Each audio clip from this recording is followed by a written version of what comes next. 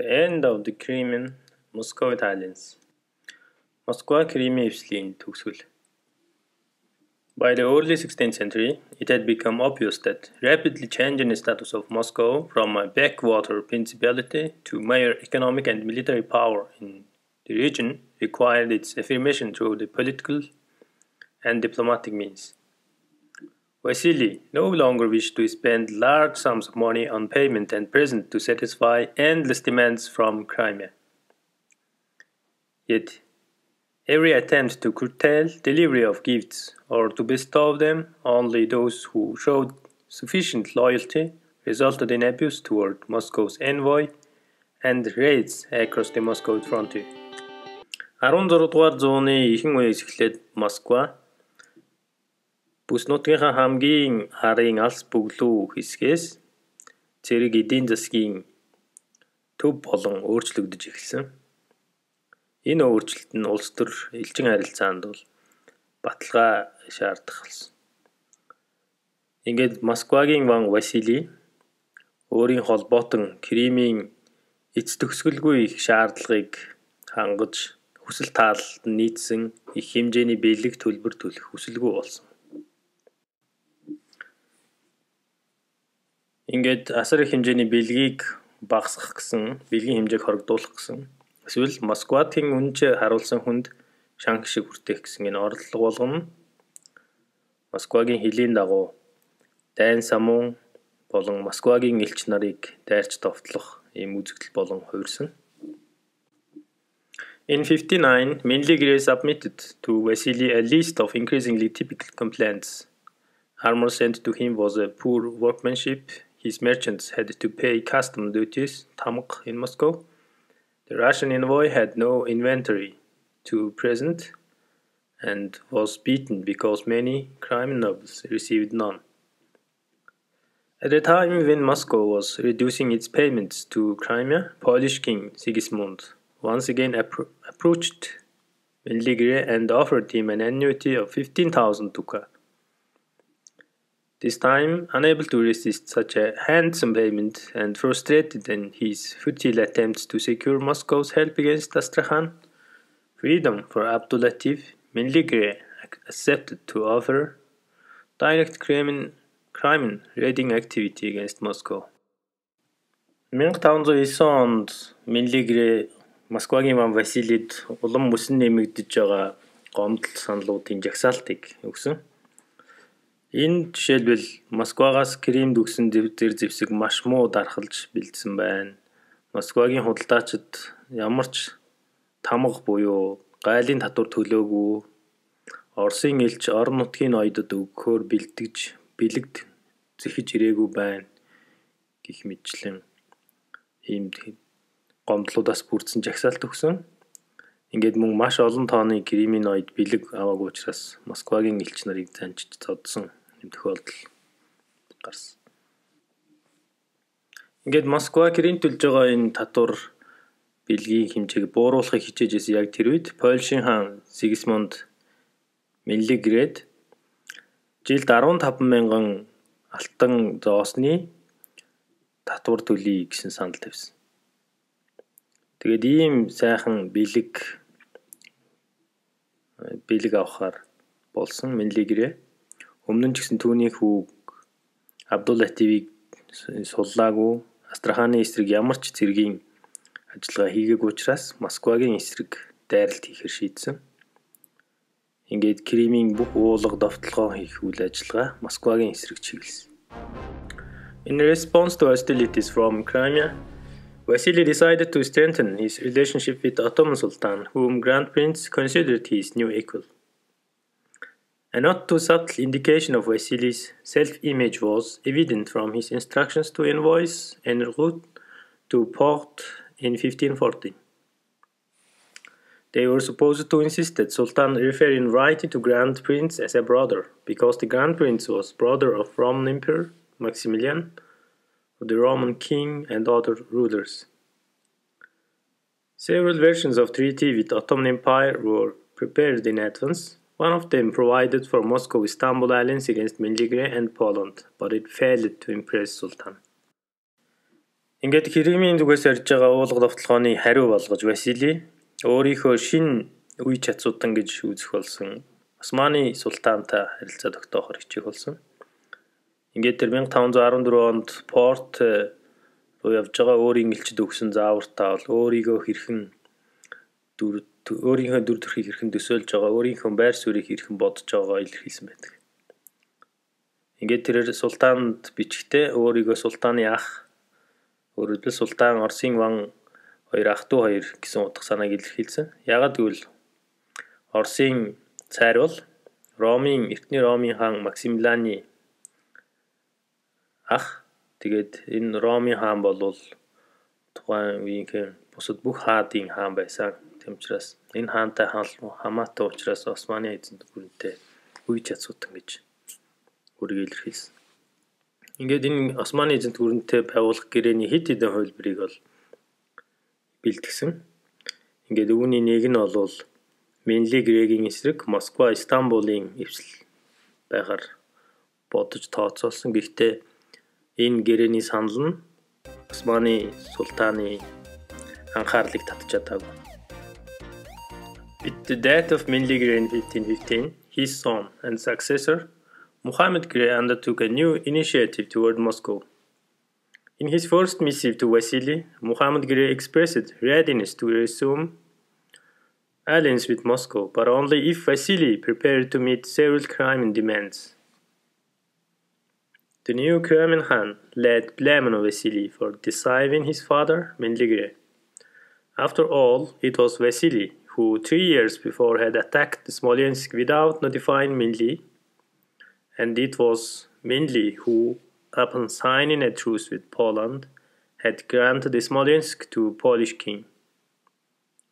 Muhammad reminded Grand Prince that it was also his father Menli Grey who had granted town of Bryansk, Starodub, Pochab, Novigorodok, Rilsk, Putivl, Karachaev, Radogorsk to Vasily's father Ivan III. Furthermore, he instructed Vasily to look in old debtors to see that Ivan III had received from Crimea 35 towns, all of which had formerly belonged to Crimean Khans.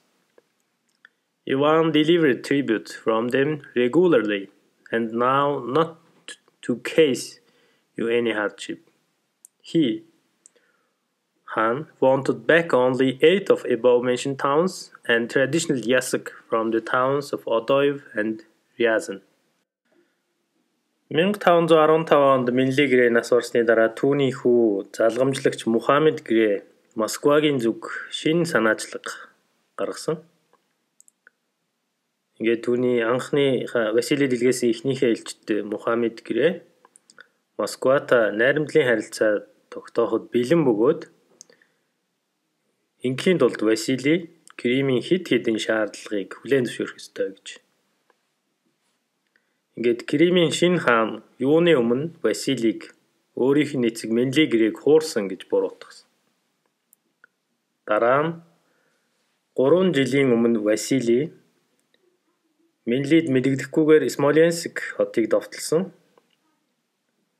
Тэгээд энэ газар Смоленск бол Польштэй хилцэж тогтсон Польшийн хаанаас Кремийн хаанд өгсөн хот байсан юм а гэдгийг дурдж өгсөн. Мөн их ванд Мухаммед Грей сануулгахдаа түүний эцэг Менли Грей Брянск, Стародуб, Почаб, Новигородок, Рильск, Путивл, Карачев, Радогорч гэх мэт хотуудыг Василигийн эцэг 3 дугаар Иванд шагнаж өгсөн. Цаашилбал хэрвээ Василий хуучин дэвтэр тэмдэглэлүүдийг үзэх юм бол 3 дугаар Иван Кремээс 45 хотыг өмнө нь Кремийн хаадад харьяалагддаг байсан 45 хотыг бэлэг болгон хүлээж авсан. Ингээд тэднээс байнгын татвар төлдөг ямар нэгэн бэрхшээл тэнд юусоо байхгүй. Харин одоо Кримийн шинэ хаан Мухаммед гэрээ юу хүсэж байна гэвэл энэ 45 хотоос 8-ыг нь эргүүлж авах хүсэлтэй байна. Түүнчлэн Одой болон Рязан хотоос Кримийн хаад авсаар ирсэн уламжлалт ясаг буюу татварыг авах шаардлага тавьж байна гэжээ.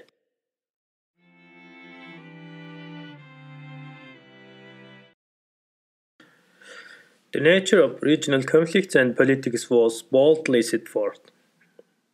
Three powers, Poland, Lithuania, Moscow, and Crimea, were competing for control of same lands, first two with intention to conquer, occupy, and annex. The last were claiming right to collect tribute. Muhammad Gray intended to continue traditions of Golden Horde and reclaimed the title of Great Khan. And with it, Horde's former tributary possessions along the southern frontier of Moscow and Lithuania was not accidental. It was not accidental that in the letter to Vasily, Muhammad referred to himself as a great Khan of the Great Horde. Бүс нутгийн зөрчил улс төрийн бодлого баг багаар урагшилж байсан.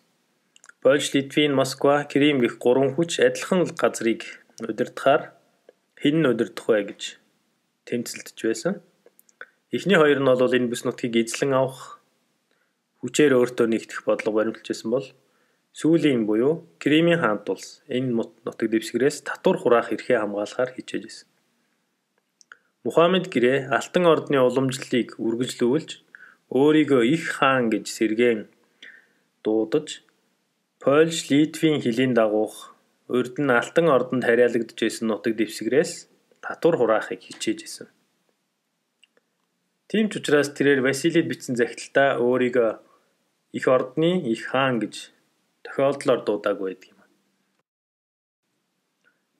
From the Crimean point of view, cessation of raids against Poland and Lithuania was secured by lavish annuities and presents from Polish king. If Moscow wanted stability along its frontier, it had to do the same. No one expressed this sentiment more clearly than Moscow's loyalist in Crimea, Apak Mirza. How can one not be in friendship with Polish king? His treasure, like the river, is flowing in both the winter and summer, and he pleases everyone, and nobles and commoners. He warned the Russian envoys that the king had promised to double his annuity if Crimeans helped him to capture Moscow, and that the only way for Russia to counter the king's influence was to send more money and present than he did. Кримийн арга өнцгөөс Польш, Литвийн эсрэг явуулж байгаа уулга довтлогооныг зогсоох үйл явцыг баталгаажуулж байгаа зүйл нь Польшийн хаанаас өгж байгаа жил тутмын үн цэнтэй бэлэг эд эрдэнэс асар их төлбөр байсан.